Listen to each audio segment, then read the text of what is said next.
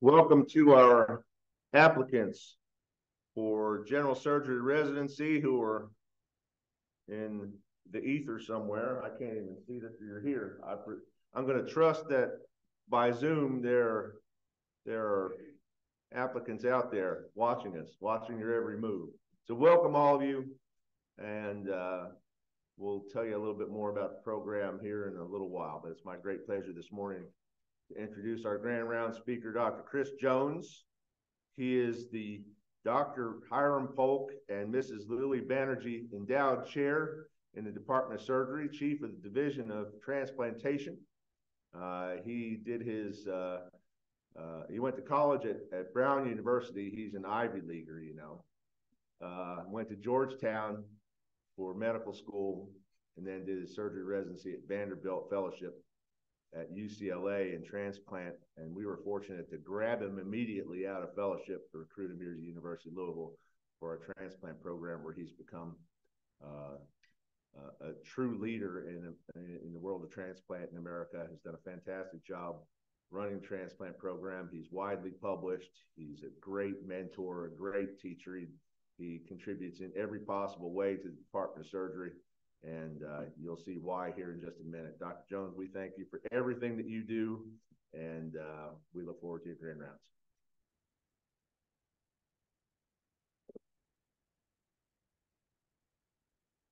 All right. Thank you, Dr. McMasters. I appreciate that introduction. I, too, would like to welcome our prospective residents that are joining us virtually. Hopefully something will be said or done that will inspire you to join us here at this country's greatest general surgery training program. Today, we're going to talk about healthcare disparities in kidney transplantation. I have no disclosures. The objectives are as you see here. I would like to say that the topic will be broken up into two different genres. We'll talk about deceased donor kidney transplant initially, and secondly, we'll talk about living kidney donor transplantation. And throughout, we'll talk a little bit about what we're doing here at the University of Louisville. I think, first of all, before we get going, we need to kind of talk about the definition of health disparities. Health and healthcare disparities refer to differences in health and health care between populations. Now, it's very important to know that disparities in both health and healthcare are related terms, but not synonymous. Health disparity refers to a higher burden of illness or morbidity or disability in one group versus another, despite whether or not that group has health insurance or access to care or so forth. Health and healthcare disparities refer to differences that can't be explained by variations in health needs or patient preferences. Now, it's important to know that health inequality and health inequity is used interchangeably with health disparity. So when you see those terms, you have to understand that they can be used interchangeably. In 2003, the Institute of Medicine wrote a book called Unequal Treatment.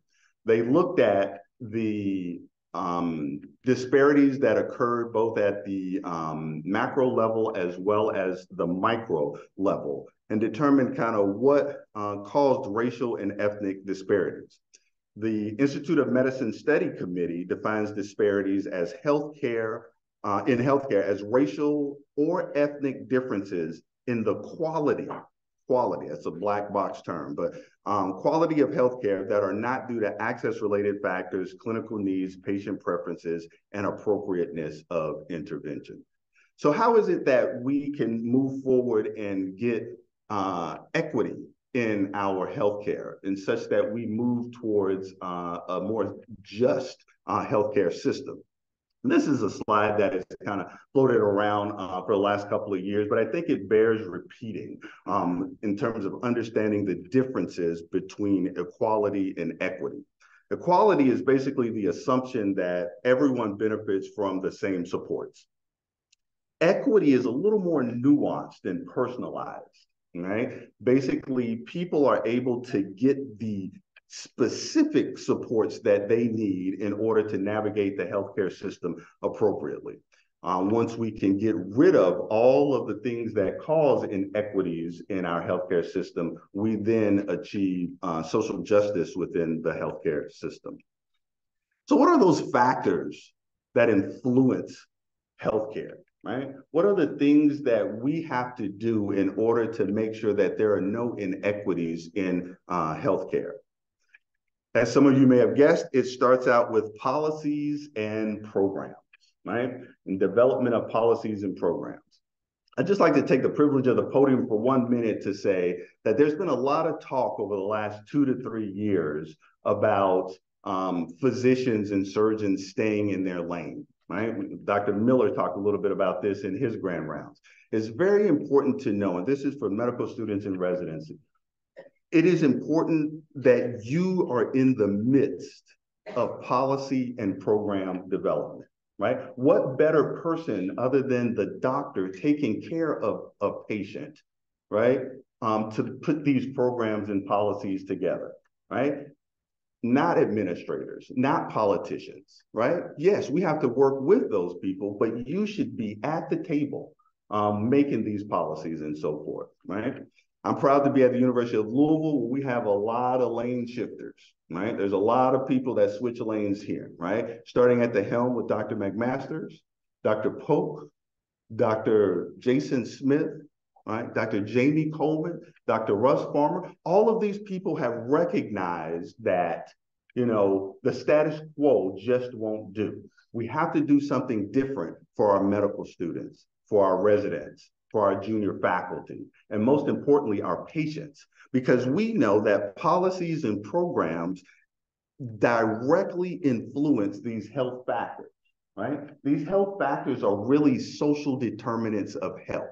Your social determinants of health dictate how well you will do in terms of your health outcomes, your quality of health, and your length of life, having that quality of health. So it's very important to get involved, okay, when it comes to this. Now let's just talk a little bit about epidemiology of kidney disease. How does all this play a role in that? This is a slide from 2018. Not much has changed from this. And we basically have about 15% of US adults with chronic kidney disease. So there's 300 million people in the United States. There's about 45 million people with chronic kidney disease. A little over 500,000 of those patients are on dialysis. And at the time, in 2018, there was about 78,000 people on the kidney transplant waiting list. That number, 5 years later, has ballooned to over 100,000 people.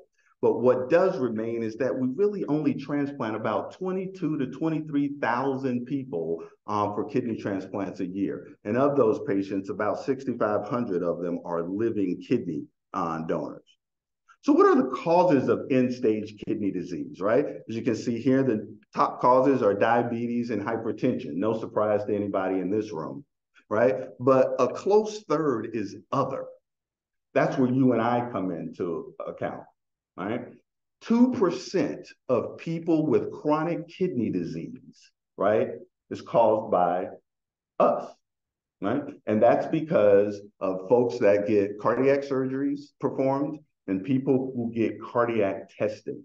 So it's very important to know if you truly need that contrasted study before you can do your procedure on a patient, because you can throw a person from chronic kidney disease into end-stage renal disease. Very important. This is just trends of end-stage renal disease incident cases and incident rates. The incident cases are all individuals who change in status from chronic kidney disease to end-stage renal disease. And this is looking at it over the time period of 1980 to 2012. But if you look at the incident rate there, this is the number of new cases of end-stage renal disease divided by the number of persons at risk for the disease. And what you can see here is that Black and African-American ethnicity far outweighs all of the other ethnicities that are represented here. We do the same thing for the Hispanic population. And again, you can see that Hispanic versus non-Hispanic incident rates are much greater than non-Hispanic. So what's the incidence rate of chronic kidney disease? Well, this is a heat map showing that. And what you can see here is that the dark blues are mainly on the eastern side of the country here. And some of that is because of population density. Kentucky is here. And what you can see is that there's a lot of chronic kidney disease in the southeastern part of the United States. So what does this have to do with people on the kidney transplant wait list? Well, you have to have chronic kidney disease or end-stage renal disease to be put on the kidney transplant wait list. Approximately 100,000 people are on the wait list. In order to get off of the wait list, right, the best way to do that is to get transplanted. The number one way in which to do that is by deceased donor kidney transplant. The next way to do that is by living donors. We transplant about 30% in this country, about 30% of people are transplanted off the wait list with living donors. However, we're not so fortunate in the state of Kentucky. Only about 8% of people in the state of Kentucky are transplanted off the wait list with a living kidney donor. Now, a number that's not insignificant is the number of people who are too sick and can't progress to transplantation on the wait list, and those who pass away while waiting for a kidney transplant on the wait list. So median wait times, right? So time matters when it comes to transplantation, right? So it depends on your blood group in terms of how quickly you move forward to getting a kidney transplant. Blood group O and B tend to have the longest median wait times, approximately 5 years. If you're blessed to be a blood group AB, you get transplanted fairly quickly, right? And so this is what it looks like basically for the majority of the United States. Unless you're in California or Oregon or Washington, where blood group A tends to have the longest median wait times. This is just a slide showing basically what we've said. The important thing to see here, it's very slight, but if you were to get transplanted off the wait list with a living kidney donor, the first 2 years are your best years of being transplanted with a living kidney donor, right? As we know, when you get up to be about 5 years from waiting on the wait list, that's when we get the maximal number of people who are transplanted during that time period.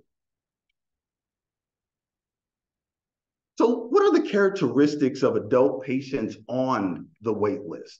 And this is SRTR, our Scientific Registry of Transplant Recipients, and UNOS data comes out every 10 years. And what they looked at is kind of the demographics of people who are waiting for kidney transplants, right? So if we were just to distill this down and look at race and look at the people who are waiting for a kidney transplant in 2002, about 41% of those people are white, whereas 36% of those people are Black or African American.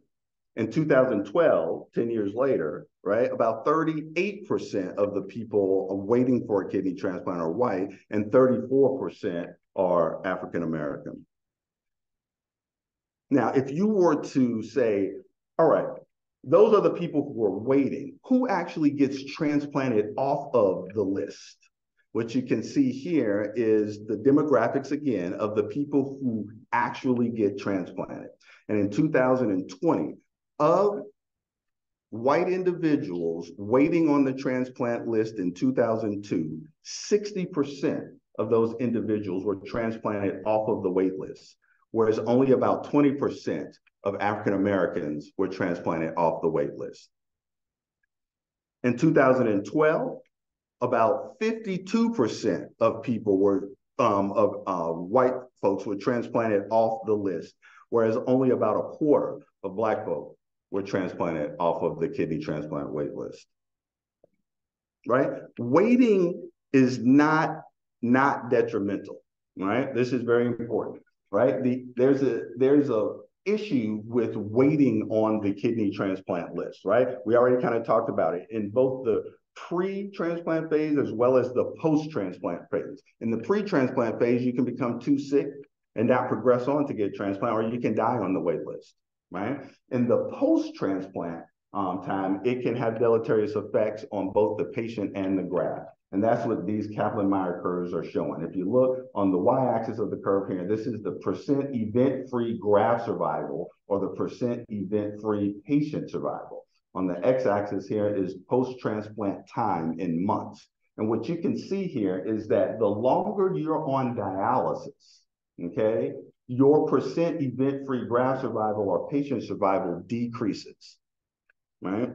And that's because people develop what we call dialysis physiology, right? This can't be changed overnight with putting a kidney in, right? So we really have to think about who we transplant depending on how long they've been on dialysis. So I hope I've shown you here that it's more important, if you can, to get off of dialysis, off of the kidney transplant wait list to be transplanted. This is just a graph showing that your years of life more closely mimic that of the general population if you're transplanted rather than if you stay on dialysis. So why is it that we can't transplant African Americans off of the wait list? Right? What's going on? Why do we get more of our Caucasian counterparts that actually get transplanted off of the wait list? Right? Well, there's a whole host of factors that play a role in this, in addition to health and healthcare disparities, right? There's psychosocial issues, cultural factors, transplant knowledge, but here again, down below, this box here basically is the social determinants of health. Social determinants of health play a major role in terms of people moving forward in the healthcare system and especially transplant. But I like to just focus, if I can, just on cultural factors real quick. Why is it that we can't get, people of color and more importantly, African Americans even in to just get a routine checkup, much less a kidney transplant, right? Well, it's all history, right? So this is the 1793 Philadelphia yellow fever. A very prominent physician at the time, Dr. Benjamin Rush, petitioned the Black leaders in Philadelphia at that time to encourage the Black folks in the population to assist as grave diggers, body and trash collectors, and housekeepers for those people who had yellow fever. He falsely believed that Black people were immune to the yellow fever. However, when it was all said and done with this outbreak, 5,000 people died. 10% of them were Black, despite making up only 6%, right, of the population of Philadelphia at the time. Well, we can get more recent, and most of us in this room know about this, but there may be some who don't. And this is the Tuskegee Syphilis Institute study. And basically in 1932, the United States Public Health Service and Tuskegee Institute took 600 Black men, and they told them that, hey, your blood is tainted or bad, and we need to help you with this. The participants weren't made aware of their diagnosis. However, the vast majority of them had syphilis. Unfortunately, none of them were treated, even when a treatment became available. Many years later, the U.S. government gave $9 million to the families that they could find. If you calculate that out, it's about $15,000 per patient. Is that what a life is worth? I don't know. But what about organ transplant? Why don't people of color, and in particular African Americans, participate in organ donation or transplantation? So in preparation for this talk, my research led me to this book, The Organ Thieves by Chip Jones. It's a great read, only 232 pages. It's a true story that took place in the 1960s. You see, at this time, there was a race amongst Southern institutions to perform the first heart transplant in the segregated South. The central theme of the book is that a working class Black man named Bruce Tucker had gone missing somewhere in the bowels of the hospital labyrinth after having been treated for a massive head injury. When Bruce is found, a team of white MCV, at the time Medical College of Virginia, now Virginia Commonwealth University, biomedical researchers, without any informed consent, cut out his heart and transplanted it into a white businessman. William, Bruce's brother, seeks justice, and that's mainly what the book is about. The focus was on the legal medical definition of when life ends. Is a beating heart the sign of life, or is a dead brain the sign of death?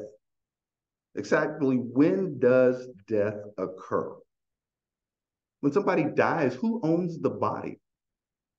And what about informed consent? Or in this case, notifying the next of kin, right? These are all things we talk about now as being myths in terms of why people should, participate in organ donation and transplantation. But at some point in history, it was a truth to somebody. And that's what I want to get across to you guys, right? Myths don't just pop out of thin air, right? There was a truth to somebody at some point in the past. So very important to keep these in mind. And it's very important to make sure that you know 100% that what you are doing, okay, is going to benefit your patient population. It's the only way we can instill confidence in what it is that we're doing. Well, sad to say that this is a New York Times article that just came out November 22nd, 2023, and we're still asking the same questions we did 60 years ago. When does life stop? Right? Why would you want to participate in organ donation and transplantation? Sorry for the graininess of this picture, but this was the only one that I could get. I want to introduce you to Lucille Parker. Lucille Parker is the longest continuous run dialysis patient in the United States. She was on dialysis for approximately 47 years. But that's not the interesting thing about Lucille. Lucille asked to be recommended for kidney transplantation over 100 times in her life. And over 100 times, she was denied. Not in a malicious way, right? It was more of, you're doing so well on dialysis. Why would you want to go and potentially have a kidney transplant that might fail or may not work, or have to pay for the medications that comes along with getting a kidney transplant, right? The other interesting thing about Lucille is that she is a distant cousin to the second wife of Dr. Tom Starzl. If that's not irony, I don't know what is. She will have a documentary done. She just passed away in April of 2023 by the same person who did the documentary on Dr. Starzl. So, Dr. Starzl. Sorry. Tell them who Dr. Starzl is. Sure, we're gonna get to him in a second too. So Dr. Starzl is basically the father of modern day transplantation in this country. He performed a lot of the different techniques as well as did a lot of the benchside research to develop the immunosuppressants that we use today to keep our organ transplants doing well. There's a lot of stories, I'm sure, that are just like Lucille's, but I believe one of the greatest deterrents to African-American people being put on the transplant waiting list is the glomerular filtration rate, the estimated GFR. As most of us in this room know, it is a clinical assessment of kidney function that's central to the practice of medicine. It's widely accepted as the best index of kidney function in both health and disease. The estimated GFR based on serum creatinine is reported basically in every clinical laboratory now. The important thing to know that if you feel like there's an inaccuracy in the estimated GFR, you can perform a measured GFR as a confirmatory test. So for our medical students, what we do when we're trying to figure out the GFR is we have to take into account the creatinine. So we look at a person's age, their sex, and their race. And we take these non-GFR determinants such as muscle mass, nutritional health, and other factors such as albumin level, urea level, and BMI. And we put all this together in equations and we come up with the creatinine. What we know is that changes in serum creatinine are predominantly the effects of what we see in GFR. So creatinine serves as an indicator, okay, of GFR. And that's shown in these equations that are here. The first equation is the Markov-Gault equation. This is the equation I learned when I was in medical school and part of residency. More newer equations are the MDRD study equation and the CKD equation. Equations 2 and 3, as you can see, as indicated in the red writing, has a multiplier for African Americans or people of African ancestry.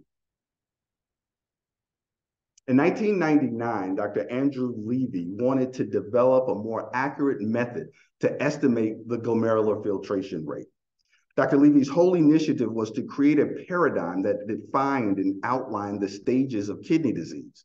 You see, before 1999, there was no such thing as chronic kidney disease. Sure, people threw out the term, but we didn't know exactly what it meant. So Dr. Levy wanted to give clinicians a way to identify and classify the disease and give patients a way to comprehend the severity of their disease. How close am I to needing dialysis?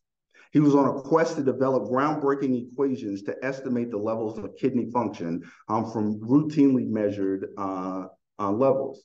So he came up with the MDRD equation, which is the modification of diet and renal disease study equation. It was more precise and inclusive than the Markov-Gault equation. It was less cumbersome than measuring the 24-hour urine creatinine clearance. But what remained is that there was a multiplier for people of African ancestry. Why is that? Why was there a multiplier put on there? Subsequent research by Dr. Levy and others found that serum creatinine levels were higher among African American adults who had the same measured GFR as their white adult counterparts, indicating that determinants of serum creatinine levels and other differed between groups. So this is what gave him the notion to add a multiplier onto the equation for African Americans. This is the EGFR milestones, and I'm sorry, it's probably a little difficult to read, but the important thing to know here is that in 1999, Dr. Levy came up with the equation, and almost 15 years later, right, there was 90% penetration of EGFR reporting in all of our clinical laboratories around the country, right? So this was signed, sealed, and delivered by the College of American Pathologists, which is the regulatory body for our clinical laboratories around the country. So that was the equation that was always used. A number of studies have examined the transferability of the EGFR equation to non-American Black populations, such as populations in the Democratic Republic of Congo, Ghana, and the Ivory Coast. However, this issue is not settled. Various studies have assessed the utility of the MDRD equation with and without the race coefficient for use in these populations. All of these studies came up with competing results. This in itself highlights the artificial nature of race as a social rather than a biological construct, and its limited utility as applied to estimating the GFR. In fact, the race coefficient in the MDRD equation is presumably correcting for some other poorly characterized factor, which raised the baseline serum creatinine levels in the initial study participants. So in 2017, the calls for removing race from the estimated glomerular filtration rate got louder and louder. Why is this so important? Well, your GFR dictates a lot. It dictates who can get on the transplant list and who can't get on the transplant list. It dictates who can be referred to a nephrologist versus who can't be referred to a nephrologist. And these are some of the milestones here, right? To be on the transplant wait list, you have to have a GFR of 20, right? If you have this multiplier in place, what ends up happening is your GFR tends to be higher than 20, and it keeps you from being on the kidney transplant wait list. This is just an example here with looking at the difference between a white female and a Black female. And if you see here, for an 80-year-old female with a serum creatinine of 1, okay, A white woman would be deemed to have chronic kidney disease, right? Because her levels would be lower than an African-American woman whose levels would be higher, right? So she wouldn't be eligible for medications and so forth for having chronic kidney disease because she doesn't fit into that. For somebody who was 55 years old with a serum creatinine of 2.8, a white woman would be referred for a transplant. However, a Black woman would not, because her eGFR would be too high. So it has real consequences from this. So does the use of race and kidney function estimation restrict access to care? I would say yes. Yes, it does. So this is a graph looking at the difference between two eGFRs in African-American patients versus measured GFRs. And basically what has to happen is your GFR has to be to the left of these lines before you can be referred for kidney transplantation or for nephrology referral, right? And what you can see is the vast majority of people fall to the right of those lines when you use a non-race neutral eGFR. So what is the impact of this, right? If we get rid of the race coefficient in determining the GFR, right? CKD diagnosis will explode. People who probably should be seen by a nephrologist will now be seen by a nephrologist, right? Kidney donation would go down, and that's probably okay. We'll talk about that in a minute. Drug dosing would have to change some in terms of medications for heart and kidney disease. Medicare coverage would be better because people would now have health services for kidney disease. Specialist referral would go up. And if deemed appropriate, people would be placed on the kidney transplant wait list. So how are we doing here at the University of Louisville? So after this got implemented earlier this year in 2023, the race neutral eGFR, all of our kidney candidates have been sent one letter, just explaining to them what's going on and what's happening. Of 72 of 115 African-American patients have received a wait time modification. We've been able to gain an average of 25 months of waiting time per patient, 1,835 months in total. And since implementing, 17 African-American patients have been transplanted who have received an average of 37 months of wait time. There's probably more now. This was at the end of October, right? So it's definitely been very good for our patient population here. This is Naomi and Kinsey, and she is credited along with 5 other medical students with leading the effort to remove race from kidney function estimates. We don't have time to really go into all of the details, but suffice it to say, in 2017, as a third-year medical student, her efforts started in earnest after recognizing that the status quo was no longer acceptable. So I put this up here for our medical students, right? This is just to say, no matter what your station in life is, you too can make a difference. If you see something, say something, right? If something's not right, inquire about it, do your research on it, do your due diligence, right? And make changes, right? Because it can help a lot of other people moving on. All right, the second part of the lecture, we're going to talk a little bit about living donor kidney transplantation, right? We're going to talk about the evolution of kidney transplantation and then talk about the challenges in assessing donor risk. Sorry. So, as most of you know, there's been many of surgeons and scientists who experimented with xenografts in the 1800s. However, many of those grafts didn't work because they didn't have the surgical techniques or transplant immunological knowledge to make those work. Over time, our surgical techniques improved, our understanding of transplant immunology improved, and instead of transplanting between species, we were able to transplant our own species. We began doing homografts in the 1900s. However, what is old is new again. I'm sure many of you guys have read about this in the paper, but there's been a lot of swine transplanted into people, right? Either as a heart or as a kidney. And this too is because of our better understanding of transplant immunology. And this gets really at the heart of our supply and demand with organs in this country as well. The first living kidney transplant on record was performed by Dr. Yuri Voronoi in the Soviet Union. This is just an illustration showing the thigh position Dr. Voronoi used in his pioneering human homograft transplant.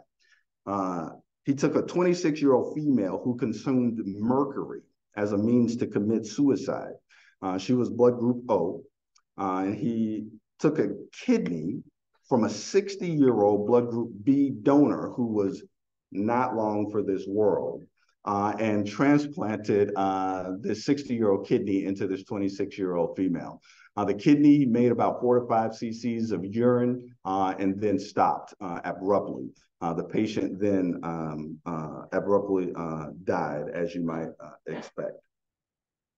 In the 1930s, we began to get a little bit more in tune with skin grafting. We began to experiment a lot more with this. James Barrett Brown successfully grafted skin from one identical twin to the other.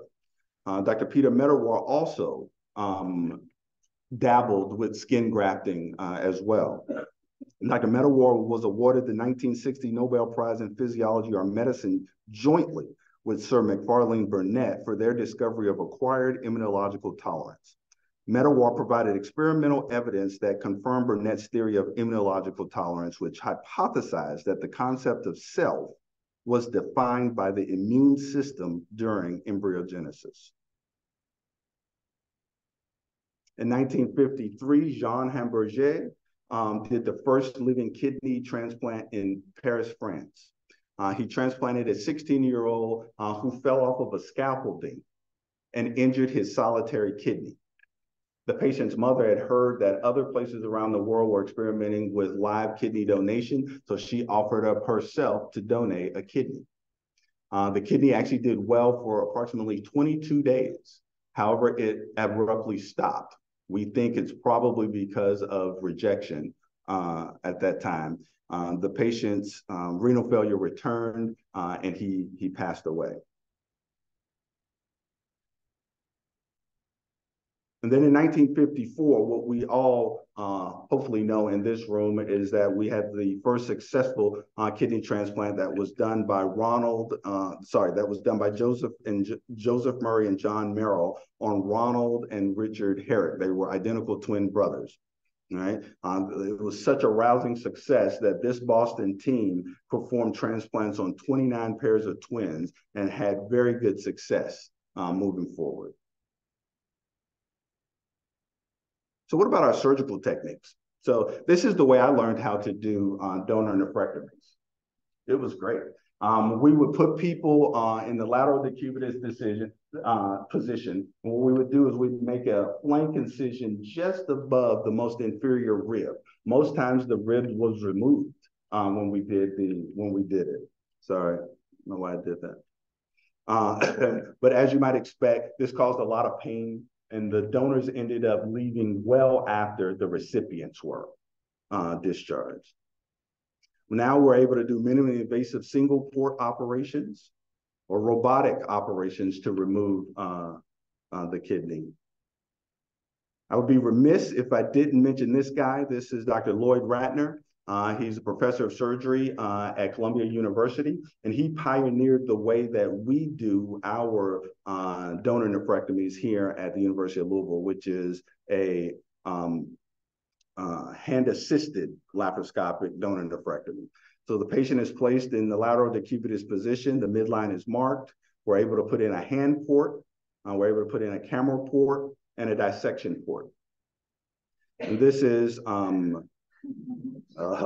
looks like we noticed somebody.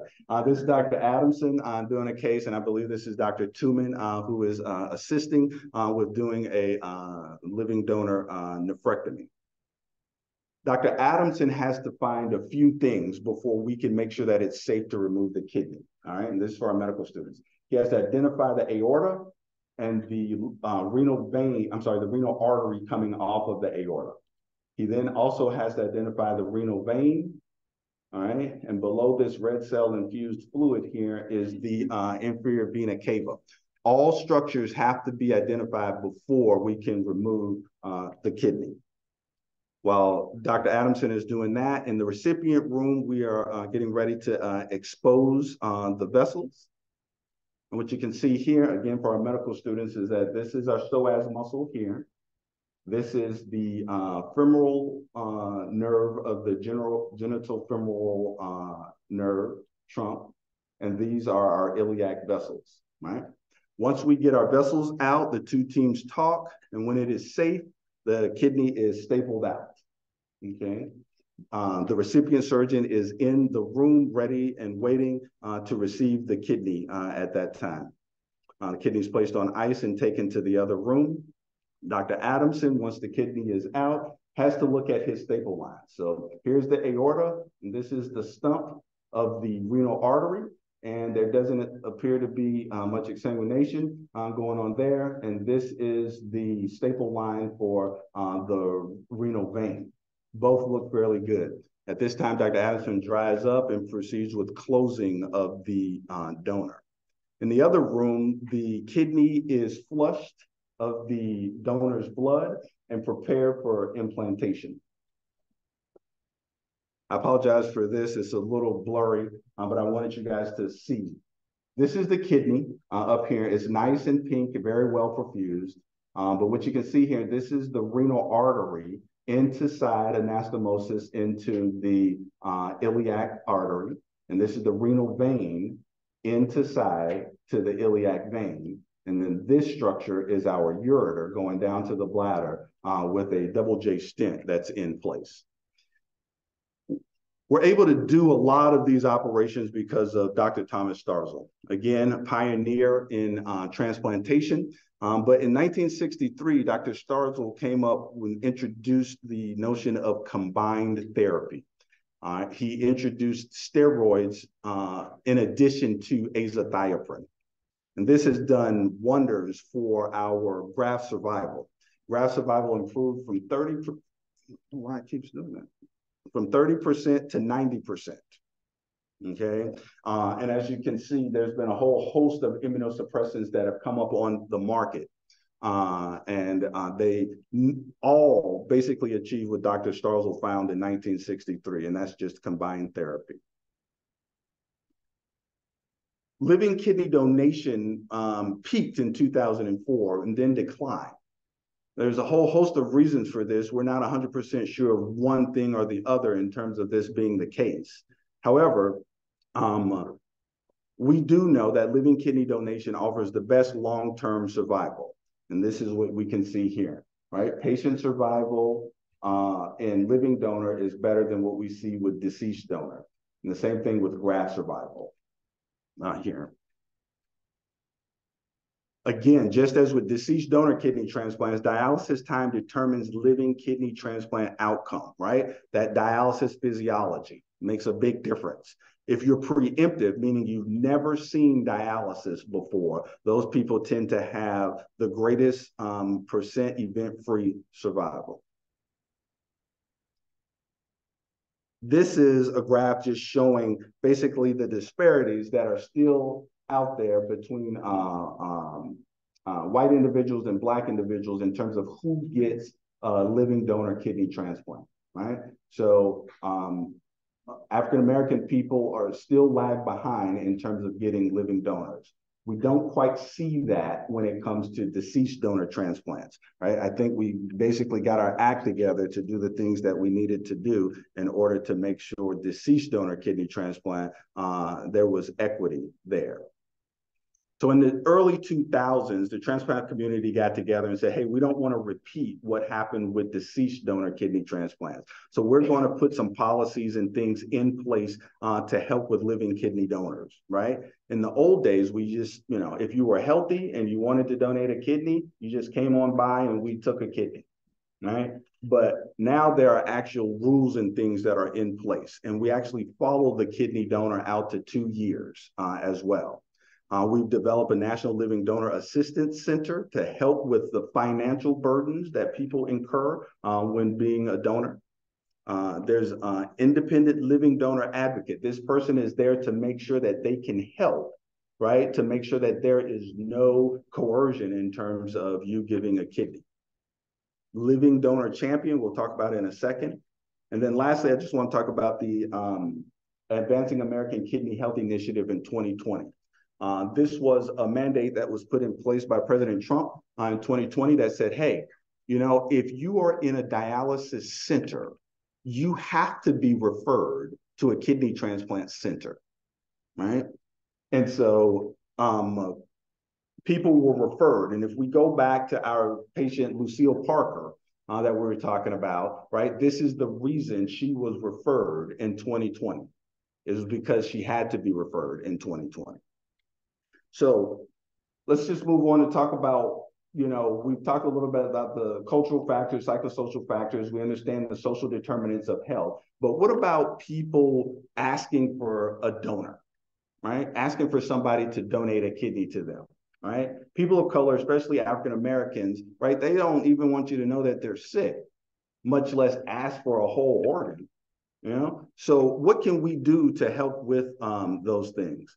There's something called the Donor Champion. This started out as a research project at Hopkins, but it gained a lot of notoriety and people started adopting it at multiple different transplant centers around the country. And I'm happy to say we adopted this as well. One of the first things we ask patients when they come to our door is, you know, do you have a living donor? If not, do you have a living donor champion? All right, somebody to be able to help you. And this is basically a person or a team of people who have been identified to help that individual who needs a kidney with soliciting others for a potential kidney transplant. We're seeing an uptrend in living kidney donation again, which is great, finally. We're also seeing an increase in paired kidney exchanges as well. So let's talk a little bit about the challenges of assessing the donor risk, right? In 2004, there's the Amsterdam Forum that was done to look at the live kidney donor. And what they wanted to understand was the goals of kidney donor evaluation. So we wanted to know what was the lifetime risk of end-stage renal disease for a kidney donor based on their current risk factors. In absence of those risk factors, what's the likelihood of somebody progressing to end-stage renal disease, right?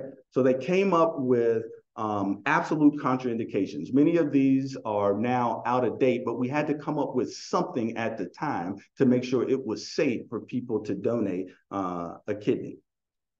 We wanted to determine the individualized risk for each donor based on their demographics and, you know, their modifiable and non-modifiable risk factors.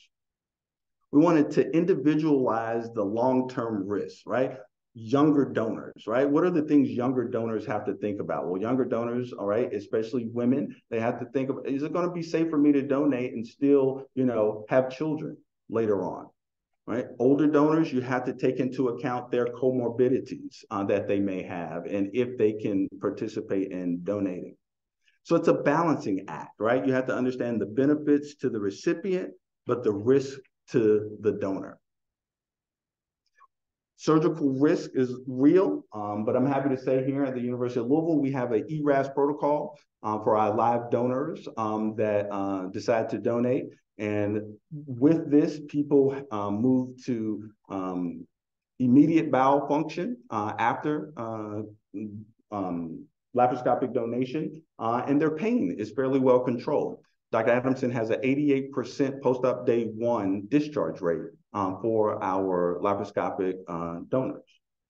Financial risk, as we've talked about, there's now a National Living Donor Assistance Center, right, that can help people, right? Because if you're working every day just to put food on the table, the last thing you're going to think about is donating a kidney if you have to miss work. Now there are procedures and policies that are in place that were led by surgeons, and I'm very happy to say by surgeons at this institution, right, to make this a national thing such that people can get the help that they need with finances, right? So the success of living kidney donation depends on the long-term health of each kidney donor. If you look at the lifespan of kidney donors versus that of just all comers in the general population, it's very similar, right? Very similar. However, if you compare living donors to matched healthy non-donor population, you see that there's an increase in the relative risk of progressing to end-stage renal disease. This is most pronounced in our African-American patients, as you can see here. The donor-recipient relationship plays an important role as well in predicting the risk of end-stage renal disease. This tells me that there's probably something genetic as well. There are pathways from pre-donation metabolic and genetic risk factors to post-donation end-stage kidney disease. However, a lot of these are not well defined or understood. Sure, we have calculators and things that are out there, but it doesn't take into account the many nuances that are there that have to be looked at to determine if a person is going to move to end-stage kidney disease after donation. We also have to take into account a person's genetics, right? These are just some of the many genetic issues that are there that we have to look at before we can determine if somebody can donate. This thing. All right, almost done. APOL1, right? This is a gene that is found in African Americans. It causes increased risk of hypertension and end-stage renal disease in Black donors compared with matched Black non-donors. The risk of end-stage renal disease is also higher among donors that are biologically related to the recipients. Their genetic variants in APOL1 have been associated with increased susceptibility to chronic kidney disease in African-American patients. The presence of 2 risk alleles is considered high risk versus 0 or 1 allele, right? Well, that was before 2023. There was data that was just presented at the Southern Surgical that says, even if you have 1 allele, you may be at increased risk for these progressing to end-stage renal disease. So APOL1, high-risk genotype in Black living kidney donors is associated with a lower pre- and post-donation kidney function. So the kidney you give to somebody is not going to work as long or as well, and the kidney that you are left with is not going to work as long or as well. So this becomes a problem, and you have to make sure people are able to get the genetic counseling that they need. And there has to be a big discussion between the geneticist, the transplant center, and the patient to make sure that it is safe for them to donate. So in summary, living kidney donation has the best long-term outcomes for thousands of our chronic kidney disease and end-stage renal disease patients. We have to encourage and remove the barriers, right, to waitlisting our end-stage renal disease patients and actually working up our living kidney donors. The success of living kidney donation is 100% going to depend on how well our living kidney donors do. It becomes very important. And lastly, I just want to say, this is Corinza Townsend. And she is the Chief Administrative Officer of the yet-to-be-built Norton West Louisville Hospital. I kind of bogarted my way into a meeting that I knew she was at to act as an advocate for my patients. And so what we're going to do, hopefully, she tells me the hospital will be finished November 24th of 2024. And what she told me is that we should work together, and we're going to form an African-American transplant initiative where the patients that she sees at that hospital in the west end of town, which is predominantly African-American, folks with kidney disease, they will shuttle over to us so that we can look at them and determine if they have eligibility to be put on the kidney transplant wait list. So all of these things act as, advocates for patients. And for our medical students and residents in the room, you have to do things, you have to sometimes, my dad used to say, you have to dwell in chaos sometimes, because that's where your blessing is. And so it's very important to make sure that you get involved, right, in that policy making, program development, in order to make sure that your patients do well, so that we don't have disparities in bariatric surgery or disparities in kidney transplantation or any other field of medicine. With that, thank you.